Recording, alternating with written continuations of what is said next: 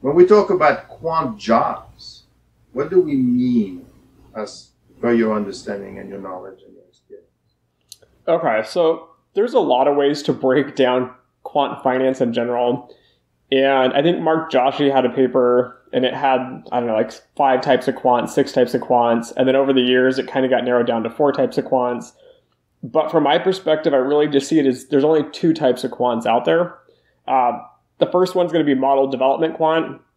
So these are going to be guys that are building mathematical, statistical models that are going to be doing anything from pricing to like customer retention to repossessions of like mortgages and auto, trading side, right, modeling volatility. So you have one side that's doing all the development.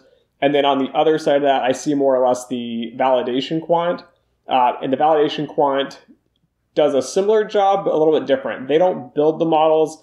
They review all the actual models and then test all of the assumptions behind the models to make sure they're sound for use. And then they also look at, different ways, like new creative ideas on how can we create like synthetic data? How do we run the models through that? How do we put them through rigorous tests and come up with some sort of kind of solution?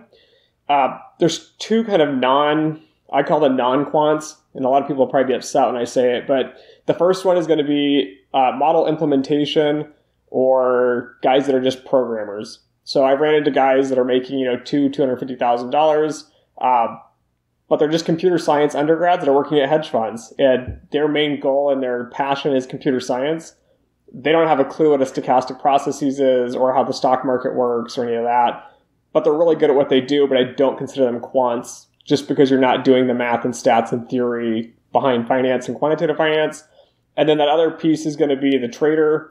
I don't consider most traders these days as quants, even if you work in a quantitative fund. The reason being, I think, comes down to the skill set. So traders are very unique. They have very different skills than an average quant.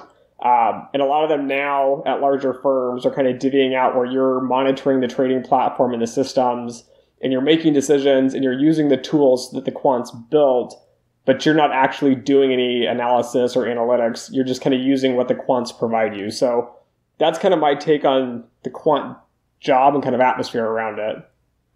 Okay, lots of information. Basically, you're saying development and validation. Right. So where would you fit someone that's doing risk management? Because this is a keyword that we're using.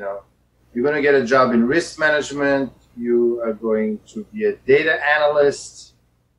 Are you saying that you could be a developer and a validator within that realm of things, basically? Right. So I guess we can take a step back a little bit. So if you're developing a model, I kind of see 2 halves to it. You have the investing side, which would be like hedge funds and wealth management.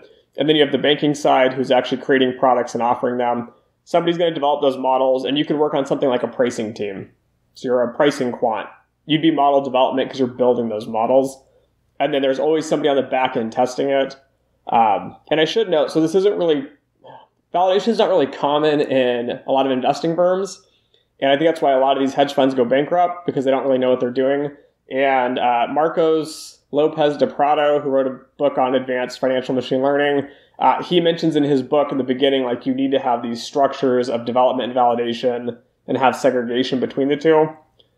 Mm-hmm. But there's lots of different types of jobs you can kind of narrow it in. Like research quant, I would consider like model development. They're developing strategies and models and testing them. And then when you actually implement those, you'd have validation teams that would test that.